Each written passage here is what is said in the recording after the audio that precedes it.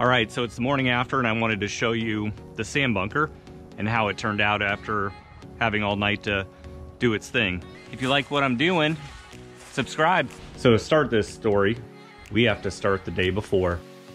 Let's do this. We just had a lot of rain here in the Midwest, and I have an area out here that I call the sand bunker, and my sand bunker tends to get filled up with water.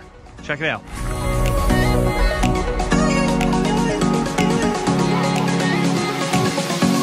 Now with the sand bunker, I do make a concerted effort to drain it after we do get a lot of rain or it gets filled up with water like that.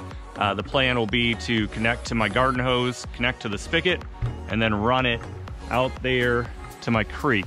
So let me kind of show you where the creek's at.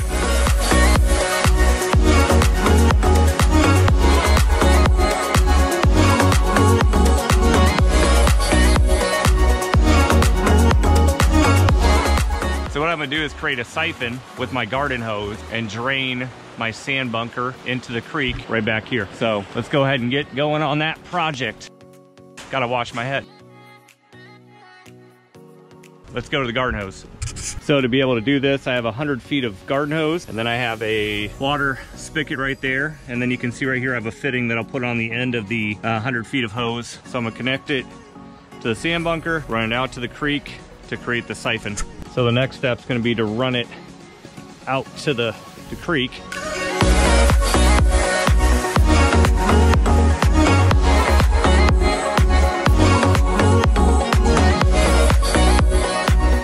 And I try to put it as low as I can without putting it in the water. So right about there should be good.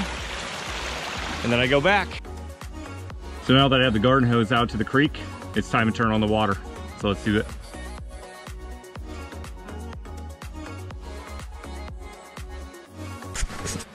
Now when I turn on that water, I turn it on full blast because I want there to be a good amount of water pressure pushing through this line. So what I need to do next is run the water through the garden hose and then shut it off. So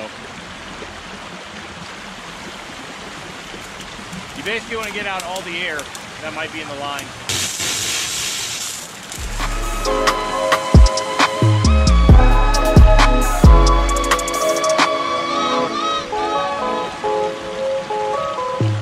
It's time to go turn it back off at the house and then disconnect it. So now I'm back at the spigot. So what I need to do is turn the water off and then disconnect this as quick as possible. The key is when I disconnect this, I gotta plug the end of it so that the water doesn't pour out the end. So here we go.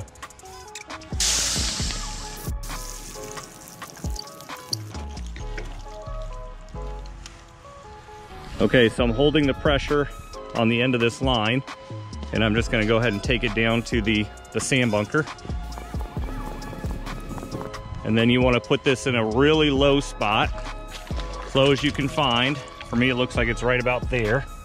And that water is cold.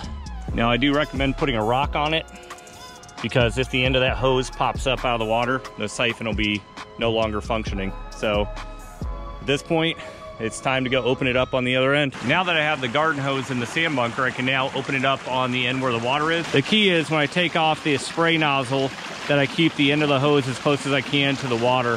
So here we go.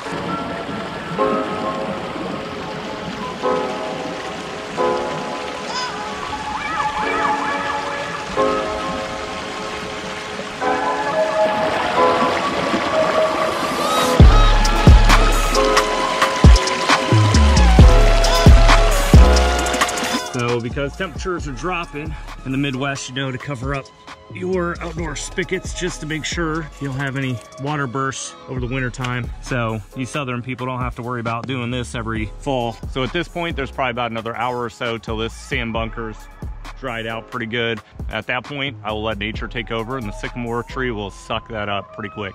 So other than that, that's what I do to manage the water in this spot. Other than that, have a great night. All right, so it's the morning after, and I wanted to show you the sand bunker and how it turned out after having all night to do its thing.